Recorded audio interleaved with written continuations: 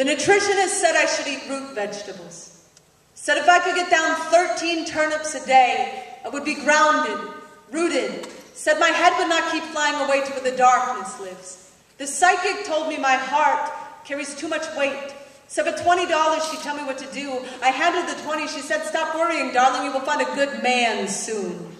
The first psychotherapist said I should spend 3 hours a day sitting in a dark closet with my eyes closed and my ears plugged. I tried it once but couldn't stop thinking about how gay it was to be sitting in the closet. Yogi told me to stretch everything but the truth, said to focus on the out-breath, said everyone finds happiness if they can care more about what they give than what they get. The pharmacist said Klonopin, Lamictal, lithium, Xanax. The doctor said an antipsychotic might help me forget what the trauma said. The trauma said, don't write this poem. Nobody wants to hear you cry about the grief inside your bones. But my bones, Tyler Clemente dove into the Hudson River, convinced he was entirely alone. My bones write the poem to the lamplight, considering the riverbed, to the chandelier of your faith, hanging by a thread, to every day you cannot get out of bed, to the bullseye of your wrist, to anyone who has ever wanted to die. I have been told sometimes the most healing thing we can do is remind ourselves over and over and over, other people feel this too. The tomorrow that has come and gone, and it has not gotten better. When you are half finished writing that letter to your mother that says, I swear to God I tried, but when I thought I'd hit bottom, it started hitting back. There is no bruise. Like the bruise loneliness kicks into the spine. So let me tell you, I know there were days when it looks like the whole world is dancing in the streets while you break down like the doors of their looted buildings. You are not alone in wondering who will be convicted of the crime of insisting you keep loading your grief into the chamber of your shame. You are not weak just because your heart feels so heavy. I have never met a heavy heart that was in a phone booth with a red cape inside. Some people will never understand the kind of superpower it takes for some people to just walk outside some days. I know my smile looks like a gutter on a falling house, but my hands are always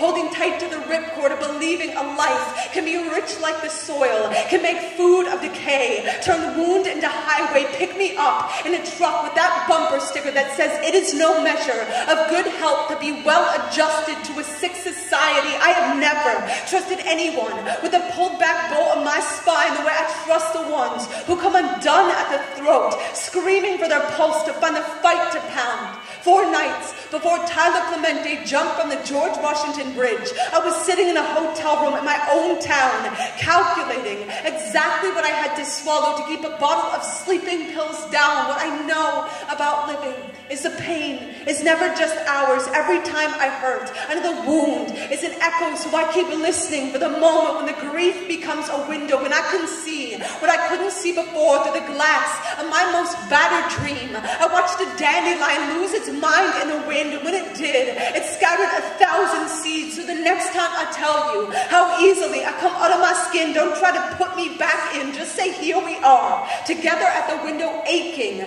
for it to all get better, but knowing there is a chance our hearts may have only just skinned their knees, knowing there is a chance the worst day might still be coming. Let me say right now for the record, I am still going to be here, asking this world to dance, even if it keeps stepping on my holy feet. You stay here with me, okay? You stay here with me, raising your bite against the bitter dark, your bright longing, your brilliant fists of lost friend. If the only thing we have to gain in staying is each other, my God, that is plenty. My God, that is enough. My God, that is so much for the light to give. Each of us at each other's backs, whispering over and over and over, live, live, live.